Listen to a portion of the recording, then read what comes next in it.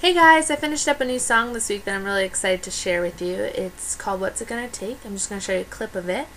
I liked it so much, in fact, that I'm putting it on a new record. And it's written about a boy that I had a crush on, and he had a tattoo sleeve. And when I met him, I realized in that moment I really like boys with tattoo sleeves. So, obviously I had to write a song about it. So here it goes. He's just a pretty face, don't even know his name, 'cause boys like him don't date girls like me. He has a tattoo sleeve, I wish he noticed me, but boys like him think I'm invisible.